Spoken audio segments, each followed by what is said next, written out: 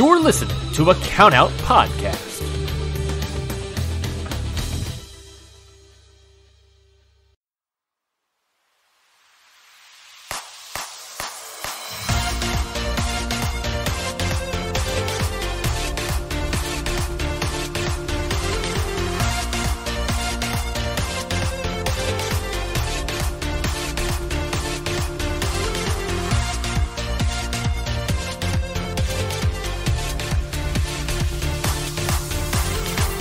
Hello, everyone, and welcome to the very first episode of the Countout Network's new podcast, Stardom Road.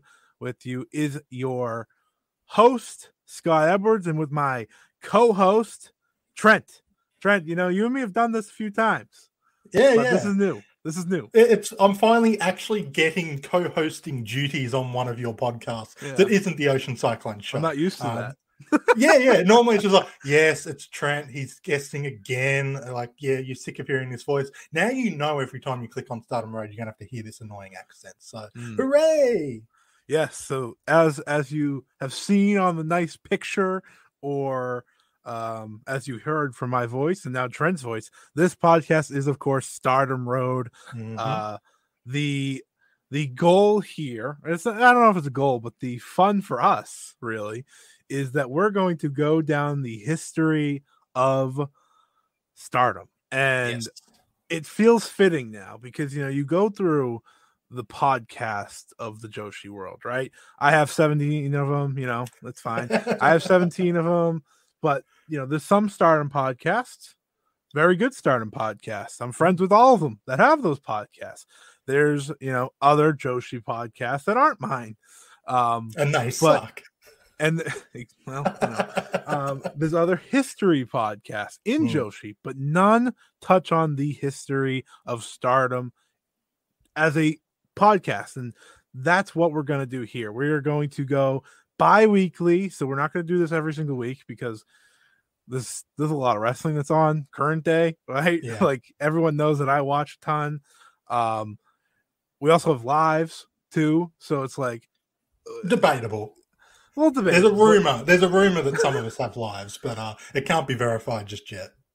But our goal, of course, is to inform everyone listening, to educate ourselves. That's the fun of this. We are going to go down the Stardom Road and see all of what brought it to its height today. Because, of course, Stardom is one of the most popular promotions in the world today. And luckily for us, compared to the WWEs of the world and the New Japans of the world, we only have to go down 11 years of history. And the good part of that is half of that history is not on Stardom World. So we can't cover like half of their history. So it's really only like a couple of years here and there. Like next week we'll be covering Shuri's reign because that's all we've got to run with. Yeah, so of course we are going to jump here and there and everywhere. This isn't going to be a chronological order podcast. It will be sometimes. There'll be weeks that we go in order, but we want to explore the history, and there is so much from the undercard to the, of course, amazing main event to Freedom to Shuri, like you said, and Utami and all these things, right? And Jungle Kiona, of course. And like there are so many roads and episodes to go down. So that's why, of course, this is the Stardom Road. And I'm sure you can figure out why we're calling it Stardom Road. But wink, wink, nudge, nudge. Shout out to him. Yeah, if you get it, you can say it to us and we'll give you like an pat on the back. You get to be in the secret club who can piece together what the road portion of Stardom Road. Right. I mean, if you can get the road part but not the Stardom part, I'm actually impressed. But we'll see what happens there. The reality is, we've got just over a decade of history to come through here, and the good thing is, Stardom has grown so much, and there's so many new people to the product, and a lot of those people maybe don't necessarily know the full history of Stardom, or even really much of the history. Like if you came in just a couple of years ago when Bushiroad acquired them, you've got 8-9 years of stuff to sort of discover and learn. And we hope that this podcast can kind of open up those doors a little bit, because it can be daunting, even with it doesn't have the WWE or New Japan length of history. Right. But to go back and look, there's, years and years of stuff here. Where do I begin? What do I actually look for? Well, hopefully this podcast can open it up a bit and maybe explain some questions you might have, like how did this person become popular? Why do they matter in the Stardom mythos? How did factions become a thing? Because if you've only been watching a couple of years, factions are just a thing in Stardom, but they weren't always so dominant and prevalent on the Stardom landscape. Yeah, and all those factions were created, right? We're going to see how they were created. That's the fun of this. And it's funny. The reason I wanted to originally do this because I had this plan for months. Like this wasn't like I just was like, hey, Trent, let's just do this. No, I've had this idea for months. You know, Ryan, one half of the people that run Count Out, of course, he wants to kill me because I said I would do it long ago, and then I backed out because I was like, no, I don't have the time. I need a co-host, and I finally found Trent. I mean, I've talked to Trent millions of times. Me. It's like, that's right. He's this other person who has time to do a podcast. But also, you care about Stardom just as much as I do, and I think that's very important. Right. I can't just get someone that's getting into Joshi, or I just can't get someone that frankly doesn't care enough. Like you have to care about Stardom to want to do this. Yes. And that's what we do, right? We care about Stardom. I'm so excited to start this because you and me haven't seen everything that Stardom's ever done. No, we are not experts of their whole history. We weren't following from 2011. We're fans. You know? That's what we are. Yes. We're fans. And we want to know more about it. And so in many ways, like, we do know some of the history, but this is going to be a learning experience for us as well. And we might even come on the podcast and go, wow, I didn't realize such and such was that good until diving back into this. So hopefully we can learn along with you. Hopefully you're learning a little more than us, because it could be awkward if it's the other way around on a podcast that you're not actually a part of. But this can be a fun journey down this road that we can take together. Yeah, I've talked to so many people that ask me like, oh, where should I go back in time, right, to watch certain Stardom matches? Where should I go? And I'm like, that's just such a broad question. I mean, I could send you to 2019 and you could be busy for a very long time alone, right? And it looks so different from 2022 Stardom. Exactly. and the fun of this is because the reason I got into Stardom, this is how we're going to kind of get through this episode, is because I think everyone should know how we became fans, and then we have a special match to review that really kicks us all off here. But the reason I got into Stardom, of course, was I'm sure enough people have listened to me by now to know this, but if you're brand new, here's the story. You know, COVID hits, right? 2020, pretty much all wrestling shut down. I wasn't really feeling the WWE or AEW anymore. I was like, this is whatever. You know, talk to my good friend Alex. He gives me like the 79 match list of Stardom matches from the beginning of its history to the most recent, right? So the first match I ever saw, this is pretty funny, was Nanae Takahashi versus Arisa Ishiki. Like, and that's Arisa Ishiki long before she was Arisa Ishiki. And you know, went on from there. I was locked in. And as you all know now, if you listen to my podcast, I'm a little bit of a Stardom fan. Every single week, of course, I have those podcasts to talk about that. But Trent, I know you have a different road into becoming a fan, of course, but one that's just as unique, because I think that's the beauty of Stardom. Yeah, well, I think a lot of people there's periods in Stardom's time where people get into the product. And I think that sort of the pandemic era is a really good jumping on point for a lot of people, especially with all the promotions shutting down or having to radically change. For me, I kind of jumped on one of the other boom periods, which was when the Freedom was starting to come into real prominence. Io Shirai, Mayu Iwatani, Kairi Hojo, formerly known as Kairi Sane, now currently known as Kairi. Don't worry, we'll be covering the Freedom in the future episodes. So if you're new to that, we'll cover all that as well. But that's sort of where that's where I sort of started to dabble into Stardom, because I think it was just on a wrestling forum, and I was getting disillusioned with WWE, as you do, you know, often as people most fall do. in and out of the product. Yeah. And I was looking for something new, and my exposure to women's wrestling had been Attitude Era and Ruthless Aggression era women's wrestling. which isn't a great way to perceive women's wrestling as worthy of watching. So all of a sudden I started seeing these GIFs and sort of footage of these Japanese women doing stuff. I'm like, what the hell are they doing? That looks like top tier wrestling, and I'm not aware of them being able to do this. So I started investigating more and more, and I found out about Stardom and sort of dabbled in the videos that have been left online in the less than legal places, and then subscribed to Stardom World. Probably mid 2017, I think, is when I started subscribing. And I've been on the Stardom train ever since, not necessarily full stream from the start. I stuck with the wrestlers I knew and began to expand seeing those. And now I'm at the point where I watch pretty much every show, and I'm doing podcasts about this stuff and writing about it and all that jazz. So, yeah, that was my Stardom road to get here. Yeah, I mean, I'm going to accidentally use road a lot. It's not even on purpose now.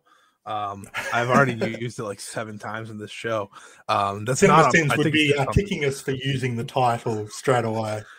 I think it's just something I say, truthfully. But so our roads to fandom here.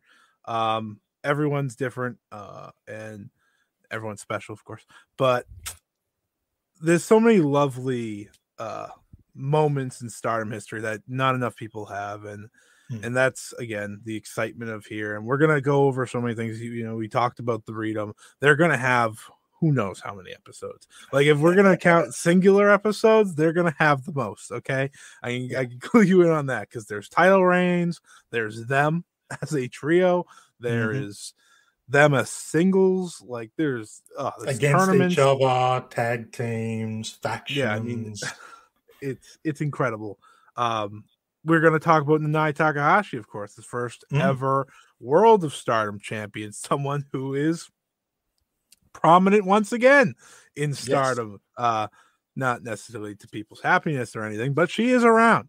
We're going to talk about Arisu Shiki, who I brought up earlier, and her road. And, she's an interesting one, because we're going to talk to her about her at the beginning, and then we might not talk to her for like a few months or a long time, but she is an interesting one to talk about as well. Kagetsu, if I named off every special wrestler, that would just get tiring for everyone, so I'm not going to do that. But I'm just trying to psych you up. I just punched my microphone, so you can tell I'm jacked up. Excited. That stuff. I'm that excited.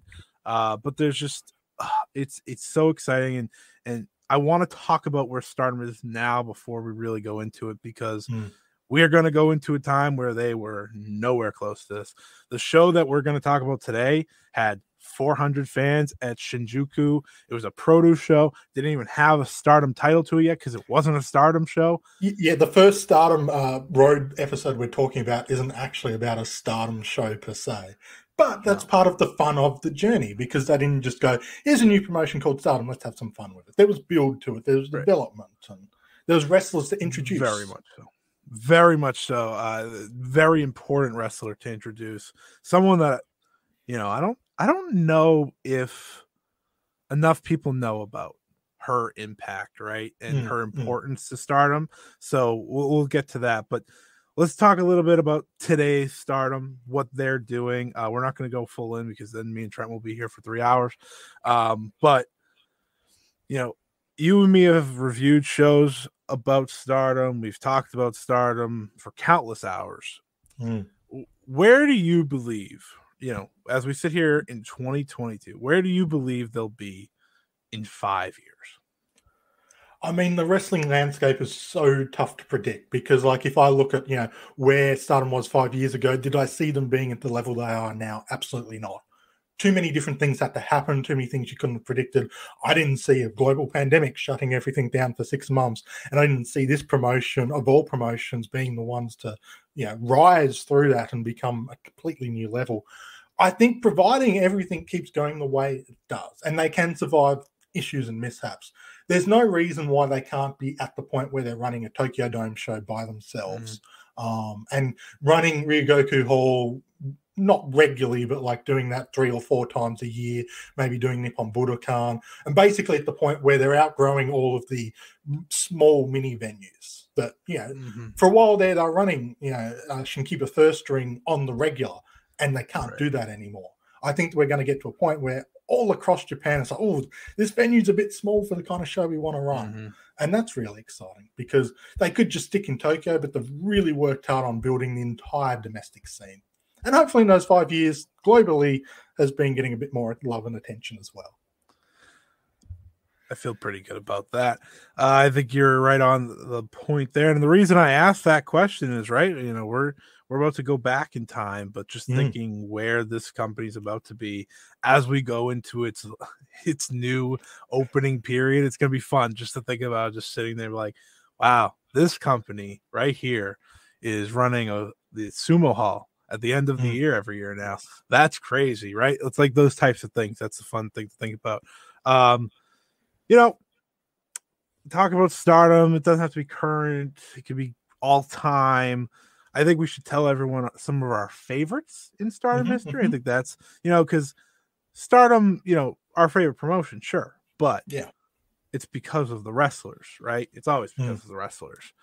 And it's not the name of the promotion that I'm a fan for. Yeah. And we should just probably, you know, start it off the right way. Mayu Iwatani, of course. If you listen to any podcast that I have, even if it's a non-Joshi podcast, I put over Mayu Iwatani. Life finds a way. It does. Like, I was on the flagship and I put over Mayu Iwatani, right? Like, I just can't not, because she, to me, is the greatest of all time. Not only is she my favorite of all time, and someone pointed something out to me, you know, of course, everyone knows Cage Match. I've rated one wrestler on there. And it is Mayu Iwatani. I gave her a perfect 10. She is like, I think she's like the third on there, like overall, which is crazy. She's only behind Kobashi and Misawa. So, like, I'm not crazy when I say she's the greatest of all time. And I know, Trent, you know, she's your favorite wrestler too. So I just feel like we're not going to talk about Mayu in full depth necessarily in these first couple episodes. I'm, of course, lying. We're going to talk about her all the time. But she'll etch her way in, but, you know, be rest assured there's going to be a lot of Mayu heavy episodes, but we're not going to dump it all on you all at once, because it's a long journey and there's a lot of stages to Mayu's career that needs to be covered. Yes, and while Mayu is Stardom in a lot of ways, right? She debuts on their very first show, and she's thankfully still there being the best. It wasn't always bright skies and shiny rainbows for Mayu Iwatani, and that's really going to be the fun of this, seeing her develop over time, and, you know, at times struggle to figure it out. Even, like, you know, you don't become the greatest in a day. But I just want to say, you know, the reason I love Stardom so much, a lot of it goes, and I can appreciate and credit Mayu Iwatani, because she's just so easy to latch on to as a fan, because you're like, you know, she does things that I would do. You know, she's a little clumsy. She's very clumsy. She puts her heart into everything, right? And she just cares so much, and that's just so easy to care about as a fan, because you want someone like that cares as much as you do. So, Trent, without making us go on forever, because I could, and I'm trying to stop myself, why do you think Mayu is so important to not only your fandom? You don't have to tell me why she's important to Stardom. Everyone knows that. But, like, why is she important to your fandom, and part of the reason, you know, you're even willing to do this? Because I think we can agree, without Mayu Iwatani, we're not doing a podcast like this. Absolutely. Yeah. I mean, as I mentioned, I got in through the Threedom, and of the Threedom, it was Mayu who caught my attention, which was weird at the time, because as I was discovering Stardom, everyone was talking about Io Shirai, and those who weren't talking about Io was talking about Kairi. A million episodes too. Yeah. Mayu felt like the black sheep of that trio in a lot of ways. You know, she wasn't quite at their level. She kind of needed to be held up through there. And, like, you could see that in her presentation, even in those early years of the Threedom. And I think what made her so special was you could buy into what she was doing so much. And so much of that comes down to her selling. You know, she is one of the best sellers in wrestling. She makes you believe everything she's going through. And it's that dichotomy of, as you mentioned, like, she's so relatable in kind of the personality side of things. Someone so immensely athletic and skilled and talented, almost superheroic in a way that, you know, professional wrestling is like comic books and superheroes. So much of, like, a Wonder Woman, yet is so relatable when you get her immediately away from the bell. You know, you see her do stuff like, yeah, I get that. I could see myself in that situation. It's endearing, and you can't help but want to support her and cheer for her, even when she's at this point where she's the icon of Stardom, one of the greatest of all time. She still feels like someone you've kind of got to underdog support. That's so difficult to pull off, but she manages that. It's endearing. It's genuine. Yeah, she's figured out the play, right? If you're gonna run a play to win a game, she knows that play and she runs it every time, no matter the match, no matter the situation. She always has the play to get it done, whether she has to be the underdog or the one running the match, right, running the ship. And before we get into our topic, of course, we'll name one wrestler that, of course, we're big fans of, that isn't the Mayu Iwatani. So Trent, you know what, I'll let you go first. Don't take longer than 3 minutes. Well, I mean, I'm going to go less than that, because let's be honest, if you're aware of me as a content creator at all, you know the answer is Jungle Kyona. Yeah, she was the first outside of the Threedom that really drew my attention and caught me when it came to getting into Stardom. We'll no doubt be covering her at some point down here. You've probably heard me rail about her on ad nauseum. She's just fantastic. A lot of the same situations with Mayu. She's a genuine underdog that you just want to support and see do well. She draws you in, and she's immensely talented in the ring. It's a great combination. I clearly have a type. Yeah. I mean, never mind. I'm not gonna. I'm the wrong show. This isn't the show. Just a happy space. I saved that for the other shows. We'll talk. Of course, Jungle has a long career of Stardom that we will also touch on in heavy detail down the line. Mine, of course, I already hinted at, was Risa Ishiki. Just one of the most special talents to ever step in a wrestling ring that didn't get a lot of time in a wrestling ring. You know, I'm half the reason I'm so excited to do this show is because I'm going to get to talk about both periods of her career. She has some of my favorite matches of all time, again, from both periods of her career. That's a very special one that I will talk about probably sooner rather than later, which is always fun. But yeah, I mean, if you got a chance to see Arisa, or if you ever see people talk about Arisa and never have seen her, she was that special. She has like 150 matches to her name. She has one of the best Wonder of Stardom title reigns to her name. And of course, I wish she could have retired the way that we all would have liked her to. I wish she was here for the boom, because she would be one of the best, if not the best. But we will have a great time talking about Risa Ishiki. Not really an underdog. She was kind of dominant. Especially in that second run. She just came in and like, yeah, I'm one of the best. Yeah, she just ended the most dominant Wonder of Stardom title reign ever, which is another favorite of mine, but you know, she's still current. We don't have to talk about it. She's only 22. It's whatever. Momotani, give a shout out. But let's get to the main topic here today. You know, we've talked for 20 minutes. Wonder of Stardom Championship reigns. Wonder of Stardom Championship reigns. Prodigy type wrestlers. You know, this is a very special individual. This is, of course, Yuzuki Aikawa, the original face of Stardom, the original ace. As much as Nanae Takahashi was important to Stardom, it was all about Yuzuki Aikawa. And her becoming the face is the reason I know that Stardom got off to the start that they did, right? She had an entire career before wrestling. And her announcing that she wanted to become a wrestler was a very big deal. She trained with Fuka. And Nanae, I think. Nanae helped. It was also Nasawa. Mostly Fuka. Yeah. Mostly Fuka. Nasawa as well. And she went on to do a lot in a very little time. I think that's another fun thing about her. Like, if you've heard the name Aikawa, Yuzupon, of course, you probably have heard Yuzupon more than you've heard her full name, truthfully. She wasn't around for a long time. Trent, you had the perfect comparison, or perfect I can't think of the analogy of to how short her career was. So I'll let you take it away and, you know, really give your thoughts, or not thoughts, but mostly why she's so important to Stardom. Well, basically, if you were to transport Yuzuki Aikawa to the modern day Stardom and We'd let be her very career lucky. run out as it did, by the time she retired, she would still be eligible for the Future of Stardom Championship. And that's not because of her age. It's because of the amount of time she wrestled for. It was less than 3 years. And she literally hit the ground running. She was basically the heir ascendant from the beginning of Stardom. That was the plan.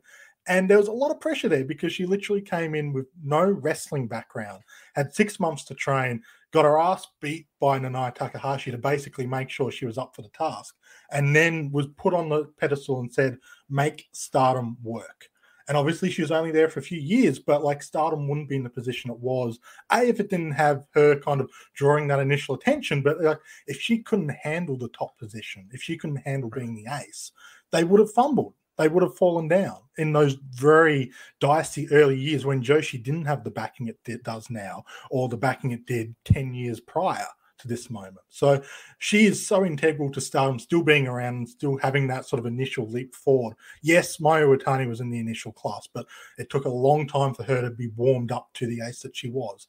You needed Aikawa to make Stardom work. Nanae was fantastic in that kind of mentorship leadership role to begin with, but that would be like bringing Hiroki Goto and Ren Narita into a brand new promotion. You want Goto to steady the ship and give you something to work with, but you're building towards Ren Narita becoming the next big thing. And you need that to hit. With Aikawa, it did. The craziest thing that I was thinking about, after watching this match and just kind of, doing my research about her, that, I already knew about her plenty, but doing the research and just thinking about it, it's like, Nanae was a proven name, for proven enough, right? And she was there during the dark ages of Joshi, but she was also there at the end for AJW.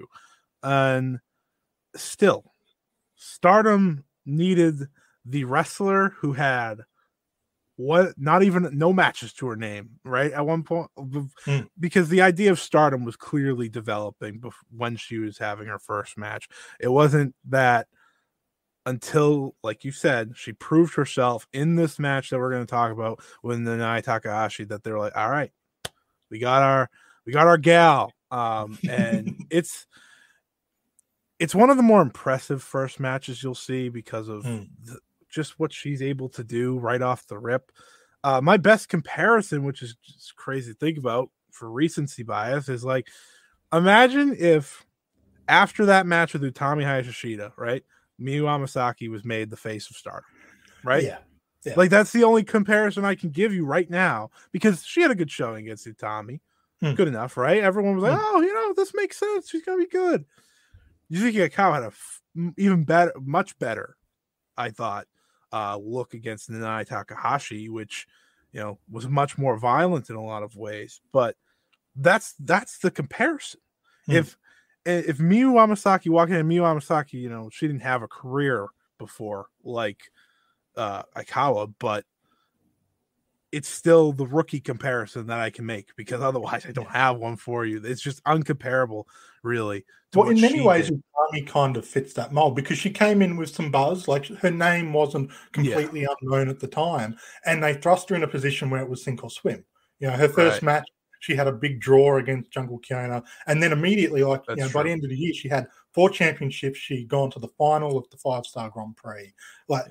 She was put in that position. The difference was, even at that moment, Stardom had more backing to kind of prop her up if she didn't immediately hit. Utami was an absolutely amazing success story.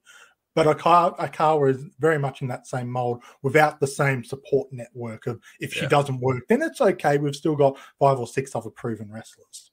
Yeah, it's even Utami, like you said, like I said Amasaki because it's the most recent.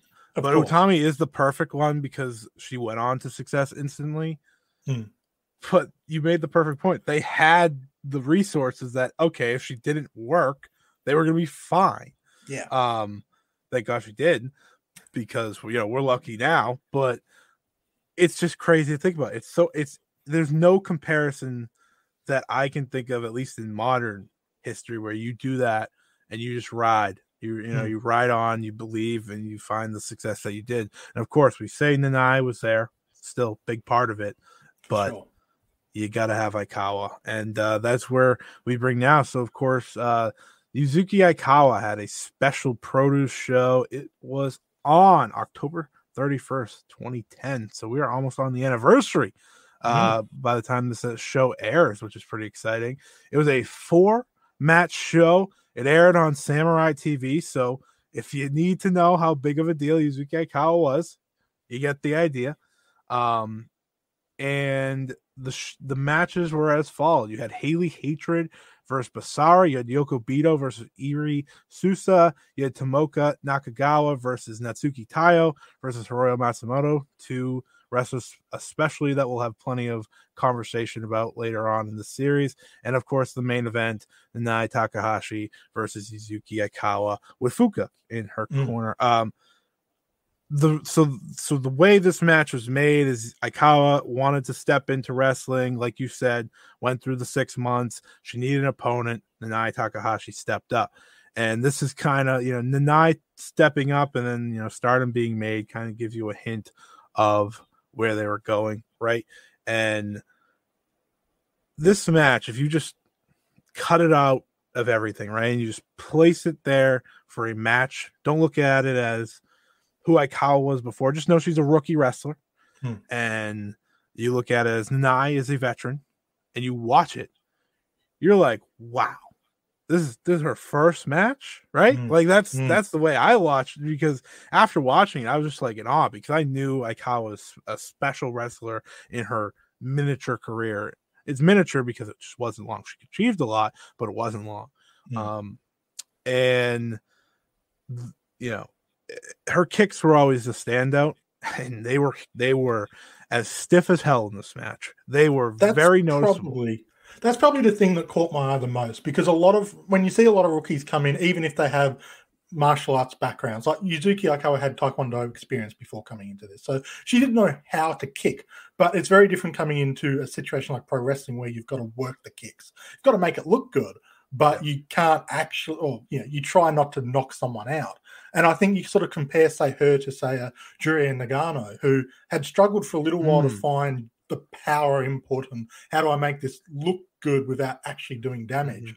Admittedly, Nanae Takahashi can take a bit of a beating in this situation, but Aikawa was not holding back with these kicks. And it's so rare to see someone brand new to the sport actually finding that groove. And look, she didn't always nail them with the same kind of ferocity when she was facing the other rookies and the lower card wrestlers.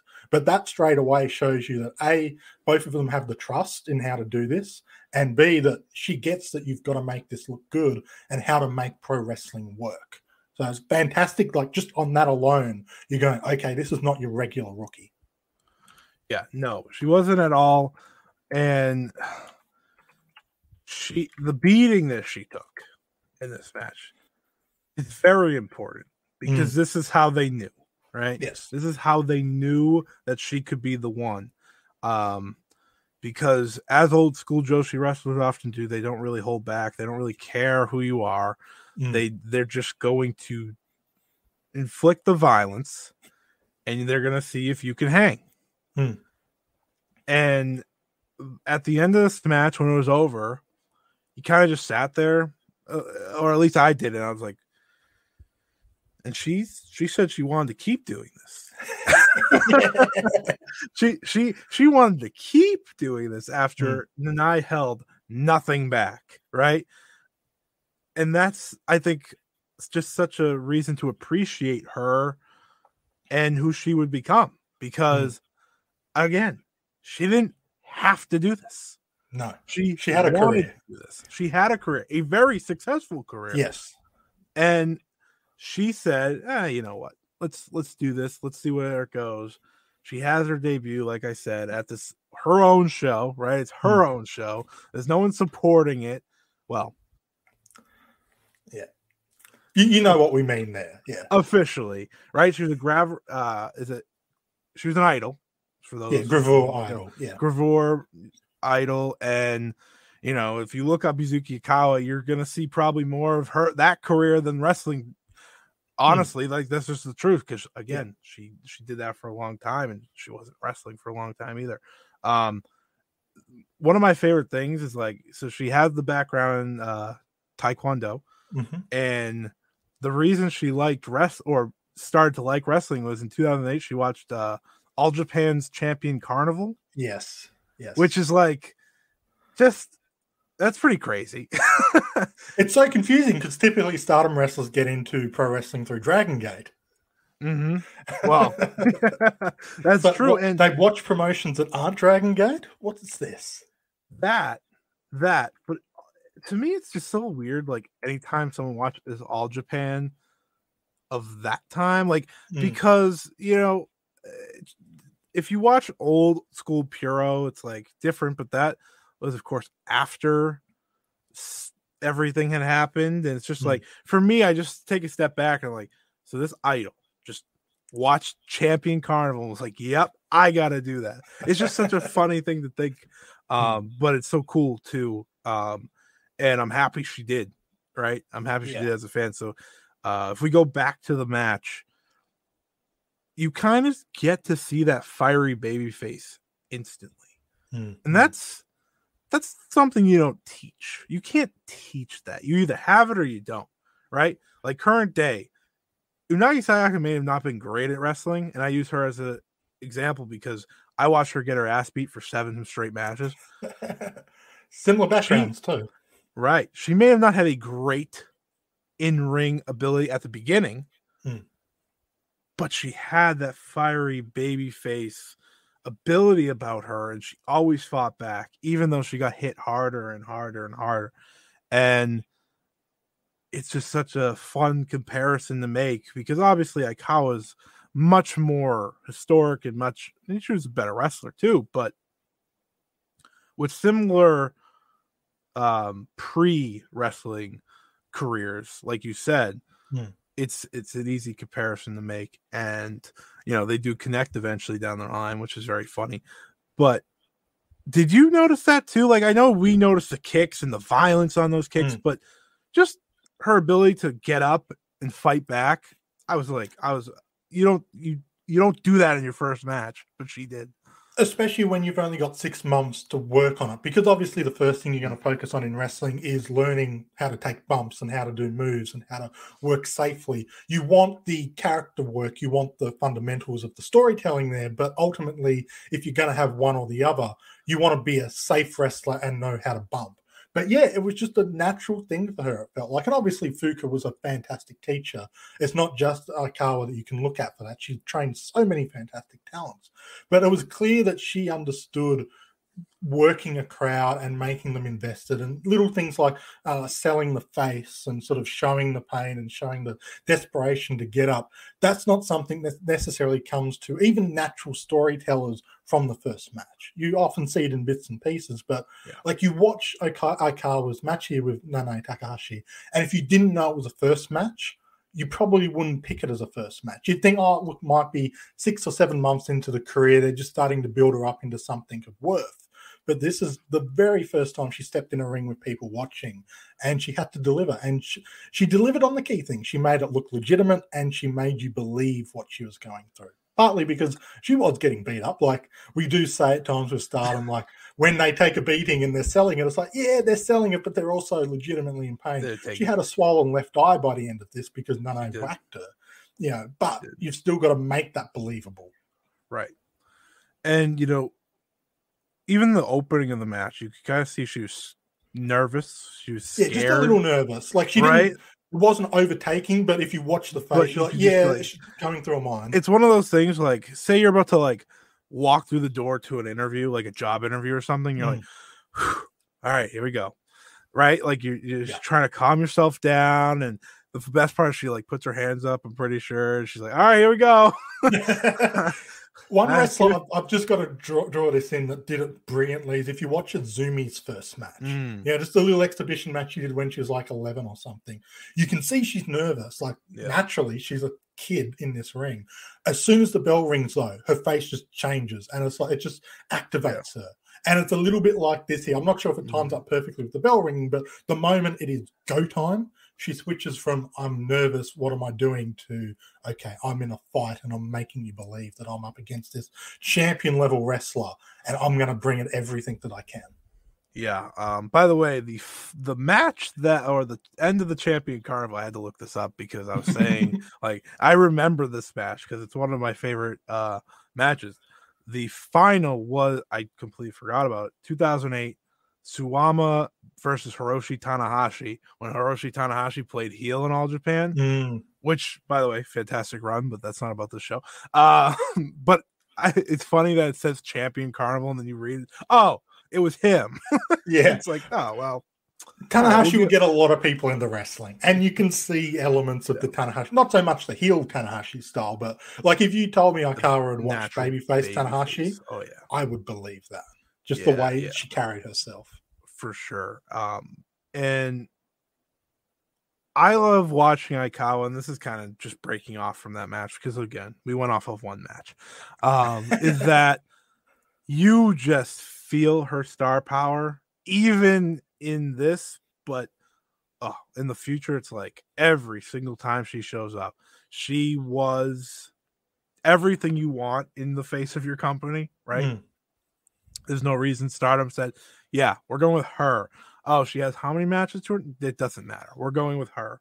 It helps to have popularity before wrestling, and it helps to do all that. But at the end of the day, you got to put up or shut up in the ring, as we have always seen with people that come in, right? Like celebrities come into wrestling all the time nowadays. And, you know, as an idol there, she was very well known, and she did that. And I can't stress enough that, because everyone that's listening to this show right now needs to go watch that match. Whether you know who Yuzupon is or you don't, you're gonna know her because she's a very key part, right? She's the before Threedom part of this. Yes. Like, that's my best way to explain it. Like, if you want to talk about before Threedom, it's Yuzupon and everything else. Right? Like, that's how important she was. I mean, yeah, you've got like wrestlers that you would see come into prominence later, but you needed that steadying period early on. You needed that first person to get behind. And obviously, like being a Gravel idol, you do bring in that fan base, but it's not just as simple as, oh, I'll bring in a pretty face and put them in the ring and make it work. That's what WWE tried in the mid-2000s, and we saw how that worked for women's wrestling.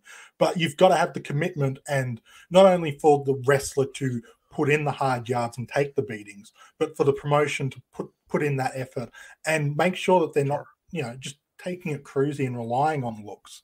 You know, she could have relied on being the name that she was, but she recognized that you have to step up to the plate. If you're going to be the face of a company, you have to be able to lead them in the ring, as well as just being, oh, that's the person I saw in a magazine once. Yeah. And as she would go on to be Wonder of Stardom champion, the first, of course, and that's really a reign that, again, helps establish Stardom more than anything. And helps establish the white belt as well, which I think is important. White belt, because we talk about the white belt having a certain characteristic to it. It all starts with her. It all starts with her because, right, they established both belts at the same time. It's not like one came before the other, but sometimes it does feel that way. I don't know about you, but as a fan, just like if you look back on Stardom history, obviously you could see that they started at the same time, but there's just something about the Wonder of Stardom title that feels like it has more history at times because of what she did in that first reign to, like you said, establish that belt and what it's supposed to mean, right? The World of Stardom title, it's a world title. Like, you don't really go very different places. That is the world title. That's what this is. But this title has meaning to it that anytime someone asks me, like, oh, so it's like the Intercontinental title? No, it's not. It's actually not at all like an Intercontinental title. It's the storytelling, emotional. It's everything. It's the heart of Stardom. It is the heart of Stardom. That's why the people that hold it are very specific, except for Santana Garrett. And, and it's why, you know, you saw fans want Jungle Kiona to win it. It's why you saw or see fans currently want to see the likes of a Micah win it, or, you know, wrestlers like that, because they feel like they have that heart to go on and win it. And I mean, to me, I always felt if Jungle were to win a belt, one of the top belts, that one was the one. Oh, and I'm sure. sure you feel the same. I'm sure Yeah. you feel the same. She always felt more connected in that area. And not just because the red belt typically did require a certain level of gravitas that maybe she never reached, but it suited her character style, the underdog fighting through. Mm-hmm. You can tell those stories so much easier with the white belt versus the red because the red is all about being the very best, being the absolute, being the undefeatable. That's why Shuri's a red belt champion, not a white belt champion, because it just wouldn't make the same level of sense. You can tell those stories so much better. And Aikawa coming in as the, not necessarily a pure underdog once she got involved in Stardom, but just her character style and the way she represented Stardom. There's a reason why she was given that championship and not the red belt, even though she was the face of the company. Exactly. And this is kind of us playing the game now because Aikawa was so important to that, is that there's a reason so few people hold both. Right. And we'll get into that more as the show goes on, but there's a reason, you win one or the other. You don't win both. It's a select few who are able to really capture that. It's funny, we're watching Julia now, who's going to very likely be the next person to hold both. And she almost feels like she would fit the white belt now way more than she did then.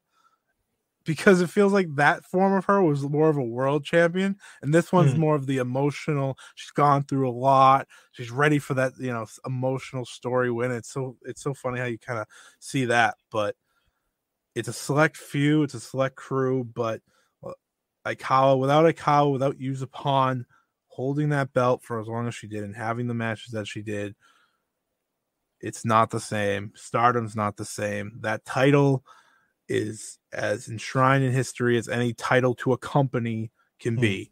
And it's because of her. And back to this match, of course, seeing her just start out and naturally, and there's a great video, of course, on Yuzupon's YouTube where her and I, all these years later, watch it together. It's hard to watch if you want to watch the full match because they stop it multiple times, which is very funny. But after watching it, you just watch them, like Nanai and her would just laugh at like Nanai kicking her ass or something. Or then like Yuzupon's like in the Boston Crab, and she's like, "Come on, get to the rope." It's like it's all in Japanese, so like it's one of the many times I just sit there. I'm like, why can't I know? But you can watch it and get like you'll just have a big smile on your face. A lot of context clues. Yeah, just like the history, the clear friendship they have, and just seeing them react to a match that unofficially started Stardom in a lot of ways. That's why we started with this. This is maybe our first episode, but this is the unofficial start to start. Yeah, we were both Aikawa just before we started recording this. A little bit of a nervous face going, we got this? Okay, we got this. Yeah, we can do this. I think it's important. One thing that you kind of alluded to, which is important, is you can see that friendship now when they're sort of looking back. But I think there had to be that friendship beforehand and that trust because, there is a bit of a running joke that Nanai Takahashi doesn't necessarily like to put a lot of people over at times. And obviously she won this match, but she gave a lot of offense to Yuzupon in this particular match. It wasn't just a case of her beating up a rookie and all about her surviving. Aikawa got to show what she was all about. And I think the best way to showcase this is there was one moment there where, Nanai is on the top rope. She gets kicked a couple of times. She goes to the outside and she gets a 19 count. Nearly gets counted out in the ring. Now, you'll see rookies maybe surprise a veteran with a sort of a flash pin and get a 2 count and and an R from the audience. But for an established wrestler like Nanai to give a 19 count on the outside, that signifies you're getting your ass beat and that you're struggling to get back in the ring and keep going after a count of 20. You don't see that a lot. And that's, obviously Nanai was coming in. She needed to make Yuzupon look good and make sure she was there and give her a little bit of a hazing. But she gave a lot to Aikawa. She made her look far more than just the first match rookie. Goes a long way. I mean, if you ever like read or get or kind of explain or have someone explain to you how this match goes, a lot of the time you'll just hear like, oh yeah, Aikawa's beat up and she took a lot and it was a proving ground. But if you watch it, you're like, yeah, it was that. But there was so much more to it, right? There was so much more offense for her and so many moments for her. She's not wearing her signature yellow gear, so that's also weird. She hasn't got that yet. that's a fun thing to play there. It's like if you see pictures of her, she's always got that signature yellow, one way or the other. But she didn't have that yet, and this is just the beginning of us crushing over and loving the greatness of Yuzuki Aikawa, and I think that's a lot of the fun of it here. That's why we're doing this show. That's why I'm so excited to start, because that's where we're beginning is with Aikawa, with Nanai, with all these different things. And like we said, we'll jump with back Rookie Mayu with the blue Rookie pants, Mayu. with one of them up the shin a little bit more, that classic idol kind of dance look, which is so weird to see now. And that's where we start. So of course, Trent, any final thoughts on this match? Where we're going with this show before I kind of introduce where we are going next with this show. Yeah, so I mean, obviously, like we've given you a good idea of where Aikawa was and kind of mentioned where, okay, she was a pretty big deal in Stardom, but if you aren't fully aware of who she was in the Stardom War outside of maybe what we've mentioned, here's the stuff you need to know. She was the Wonder of Stardom champion, held that for 600 days, had 8 defenses. First ever Goddess of Stardom tag team champion. So they put that belt on her from the start too. She didn't lose either. Both were vacated. First ever 5-star Grand Prix winner in 2012. And then it's not just within Stardom. Tokyo Sports gave her the Joshi Puroresu Grand Prize 2011 and 2012. First to ever go back-to-back. And only Io Shirai has done it since. Nikon Sports gave her the Joshi Puroresu MVP in 2011 and 2012, the Joshi Tag Award in 2011, and the Joshi Fighting Spirit Award in 2011, and even the Joshi Newcomer Award in 2010 with just one match to her name at that point. So obviously, like, Aikawa was important to the beginning of Stardom, but it wasn't just Stardom, just kind of, hey, this person matters. Like, she was a big deal in the Joshi world, which was still recovering after the AJW hangover, so to speak. During this sort of regrowth period for Joshi wrestling, she was at that forefront for the few years that she was there.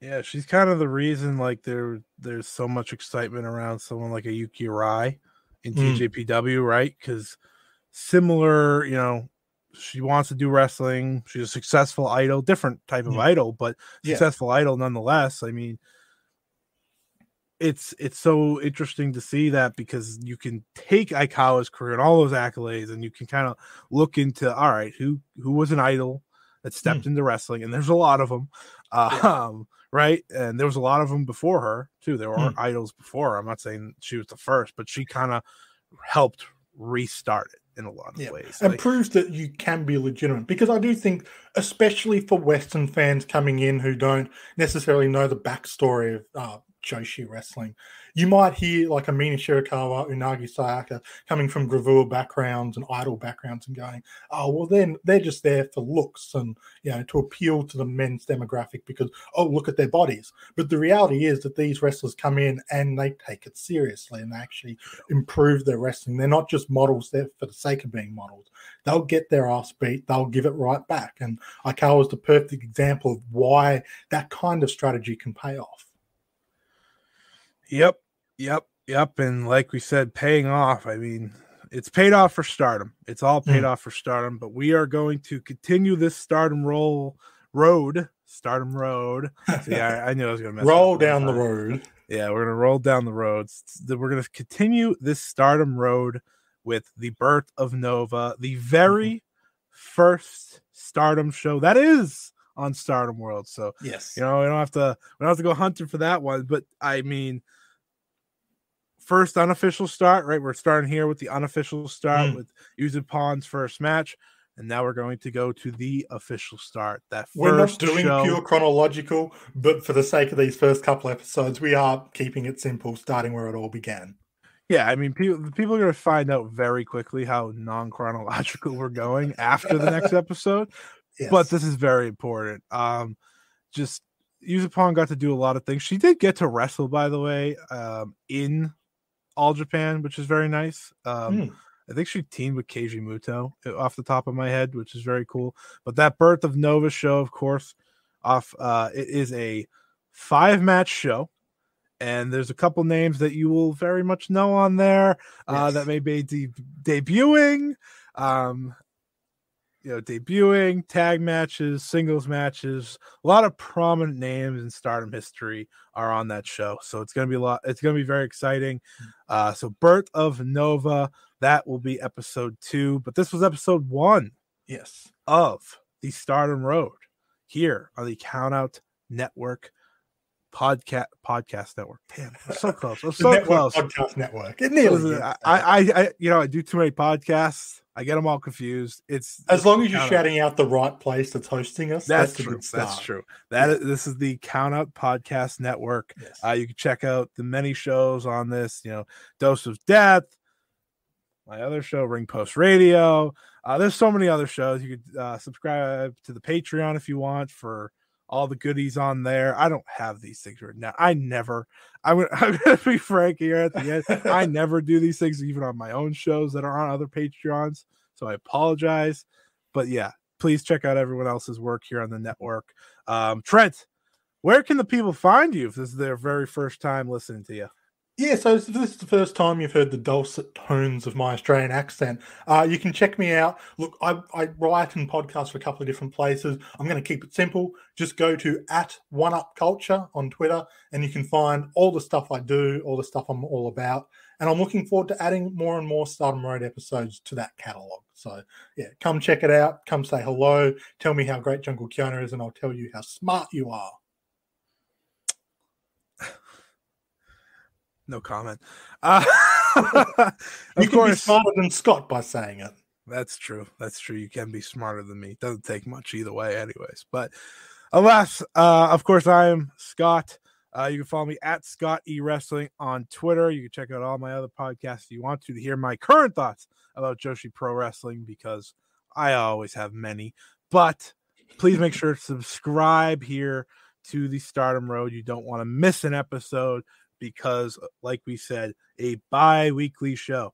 Every other week, we will be here to talk about Stardom's history. So make sure to subscribe. That's more important to me than following me on Twitter, because I want everyone to listen to this, because, this wasn't a perfect episode, mostly because of me.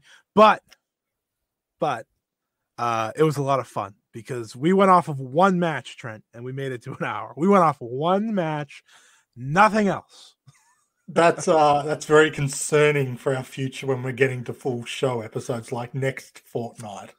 Well, admittedly, they're not long matches, but we've proven we can stretch a 5-minute match into a 30-minute discussion in the past. So, hey, we had to talk about how we became Stardom fans and all that good stuff. But you listeners, have a fortnight to maybe watch the first ever show. If you haven't, or even if you have, rewatch it so you can go along this road with us and sort of, just so you're not coming in completely blind, because it can be difficult. But now you can sort of see where we're coming from with some of these wrestlers as well. Yeah. And you get to see the very first match for some very important names in Stardom's history. Mm-hmm. And that's just as exciting. So for Trent, I'm Scott. This was the Stardom Road podcast. Until next time, everybody, so long. See ya. This has been a Countout Podcast. Hey guys, gals, and non-binary pals. It's Amanda Bones. And I'm Ashley. Of How to Talk to Your Friend About Wrestling, the podcast on the Countout Wrestling Podcast Network, a weekly show where we talk about all of our favorite things: babes, blood, and brutality. We also talk about other fun things, like, is Kenny Omega finally too tan? And how much blood is too much blood? Because that looks like way too much blood. So join us on the adventure of teaching me, Amanda Bones, about wrestling.